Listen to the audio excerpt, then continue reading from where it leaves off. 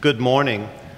Before we begin with the lessons, what we're going to do this morning is a brief set of instructions during the Eucharist. Some of you may have heard of an Instructed Eucharist before.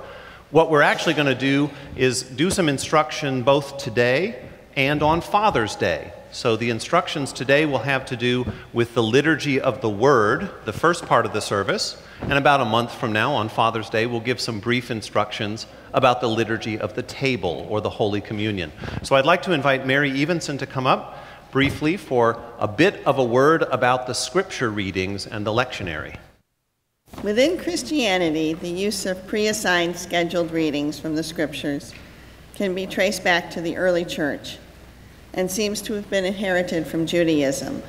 Not all of the Christian church used the same lectionary, and throughout history, many varying lectionaries have been used in different parts of the Christian world.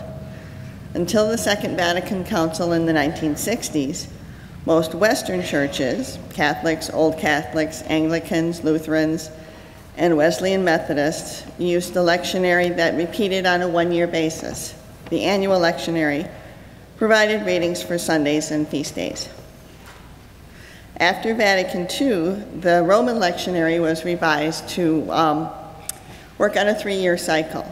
So that exposed people to much more of the scripture than they had been on just a 1-year cycle. And eventually, most of the Protestant churches developed the same sort of 3-year cycle for the lectionary. Typical Sunday readings are a passage from the Old Testament, something from the Acts of the Apostles, the Epistles, one of the Psalms, and of course the Gospels. The Gospel readings from year A are taken from the book of Matthew. Those in year B are from the Gospel of Mark. Year C is from the Gospel of Luke. Portions of the Gospel of John are always read during the Easter season and are also used during Advent and Christmas and Lent where appropriate. Most of the churches that we would come encounter with do use the common lectionary. So, for instance, the Lutherans down the street are probably hearing the same lectionary that we're going to be hearing today. And that is kind of a way of bringing us all together. What we hear in church is just, a few snippets of the Bible. It's a good thing to get into a Bible study, read it on your own, so that you get some context for the stories that we're doing in church. And that way you have more time to discuss it as well. So if you're not involved in a Bible study outside of what we do on Sunday mornings, I would definitely encourage you to look into something like that as well. Thank you. Please pray with me. Gracious God, thank you for our children. Thank you for the things they teach us. And we thank you for the things that we need to learn. And we pray your Holy Spirit would be upon us to magnify the loudness of the things in our lives you would have us to do. We ask in Jesus' name. Amen. Well, my part of the Instructed Eucharist is to talk about the sermon and the Nicene Creed. We come together every Sunday for the liturgy. We are a liturgical church. Churches that have this form and order are called liturgical churches. So the word refers to the order, but it also has the meaning of the work of the people. That's what the liturgy is, the work of the people. You think you just come to church to hear or listen, but actually we come to church to do the work of praising God. And we all participate in that, and I can prove it, because I'm typically the one who does the sermons. And those of you who have done sermons can bear me out on this. There are typically just a few reactions to sermons.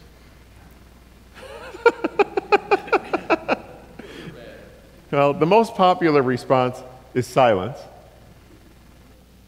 Think about that one. But sometimes what we get is, "Good sermon, Father Ralph." And if there's time, I ask the question, "What did you hear?" Yes. And most of the time, what you've heard has nothing to do with what I said. I think what happens is, during the sermon time, you're doing the liturgy. you're communicating with the Holy Spirit, or the Holy Spirit's communicating with you, and together you're getting what you need to hear. That's how it's supposed to work. That's my prayer. That doesn't mean I don't do the work. Every Sunday, I try to be prepared. I look through the text and pray about what should I preach from, and sometimes it's because it's the things that interest me and cause me that little twist. Like some Sundays I'd want to preach from the one where it says, "But Paul, very much annoyed." Because that stuff just tweaks me, you know. But really for this Sunday, it's the gospel message. Most sermons are centered around the gospel message or refer back to it. The glory that you have given me, I have given them, that's us, so that they may be one as we are one. I and them and you and me, that they may be completely one, so that the world may know that you have sent me, and I have loved them, even as you have loved me. We hear the word. The sermon expounds upon the word. Later we will say the Nicene Creed. We'll affirm our faith together, all with this goal of moving us to be one. And later, we won't talk about the table today. That'll be Father's Day.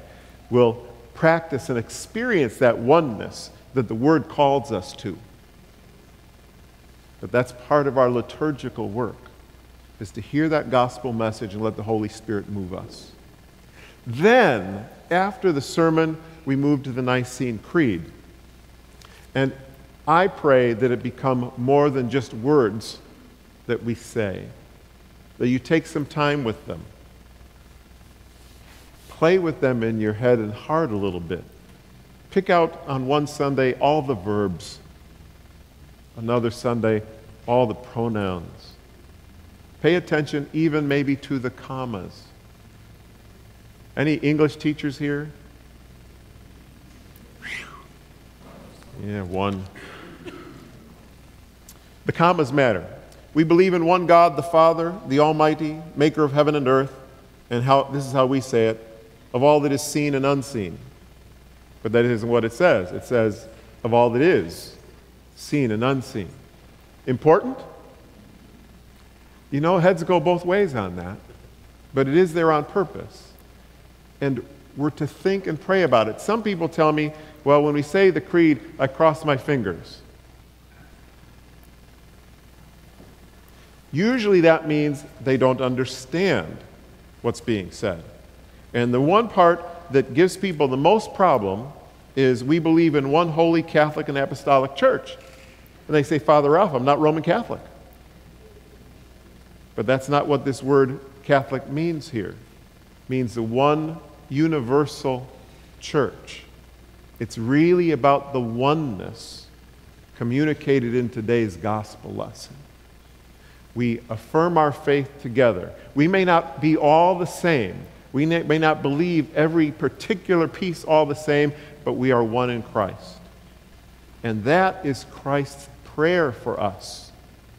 Before he died, that's the last message. That's the last prayer with his disciples, that we be one, so that the world will know that they are loved. And so, even the creed, as we stand together and say it, is an expression of our oneness in Christ. And my prayer is that we let it be that, because the church, just a bit of trivia, has gotten in arguments about the Nicene Creed. It was written in 325, employed in the church not long after that. But how many of you have heard of the Great Schism? Yeah. What did they fight about? What did the Eastern and Western churches fight about? This thing. Because the Western church added some words.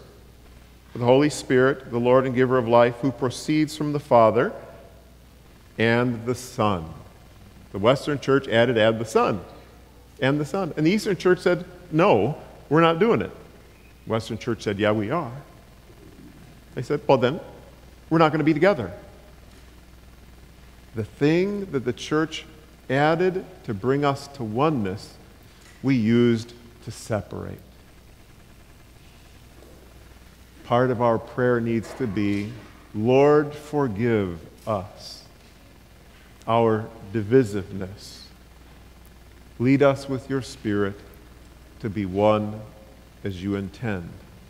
And as we all come to the table, may it be so. Continuing with our Instructed Eucharist, just a couple words on the prayers of the people. Why do we pray? What is prayer? And all these questions that we might have. I invite you to sit or kneel, whatever is most comfortable for you. So what is prayer?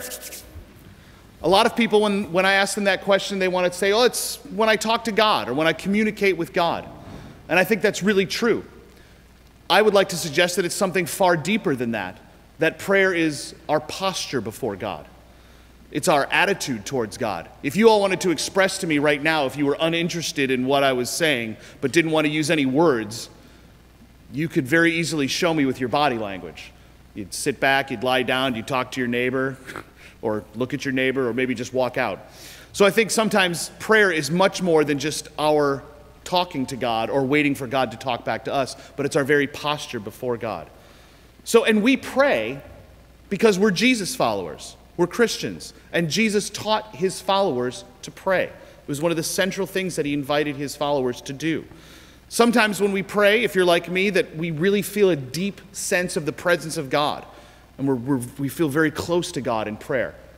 If you're like me, sometimes when you pray, you don't feel that at all, and you feel almost distant from God. And those are the times where I start to wonder, why do we even pray? But I think those are the times where we press into it, because again, we're doing something here so that we're better at it out there. Liturgy is the work of the people here so that we become the people of God out there. So here on Sunday mornings when we pray, it says the prayer of who? The people. Not a person, but the people. This is corporate prayer. This is very, very different than you kneeling at your bedside and just you and God together. This is all of us together. This is us practicing being one together in prayer, as Jesus invites us to be in our gospel reading this morning. As Mary said when we talked about the reading of the Word, we hear the same lessons as some other churches in the area too. We're practicing being one with one another. So when we pray, we're doing this corporately, not as individuals. Yes, individual prayer is essential in our relationship with God, but we are practicing this unity, being one together. So how do we pray? Most often, we're invited to sit or to kneel or to stand. But again, I don't think your physical posture is more important. You could do jumping jacks up and down the aisle and still be in prayer with God. Might be a bit distracting to your neighbors. But in this setting, we invite you to kneel, because that's a very humble position, right? To be penitent before God is an important posture for us to take. It's not essential, but it's a beautiful practice for kneeling. And finally, what do we pray for? Here on Sunday mornings, we pray for the universal church, as Father Ralph mentioned before. We pray for the church and for the people and its mission. We pray for the nation and all who are in authority. We pray for the world itself, for its care and for its welfare. We pray for church leaders, depending on what version of the prayers of the people we're using. Sometimes we mention bishops, sometimes we mention priests or deacons. We mention lay leaders as well. We pray for the sick. We pray for those who are in trouble, those who are oppressed and suffering. And we also pray for those who have died, the departed, and remember them. So these are the things that we do in prayer, corporately, together, our posture before God, not as individuals, but as one body of Christ. So in that light, I invite us to, in peace, we pray to you, Lord God.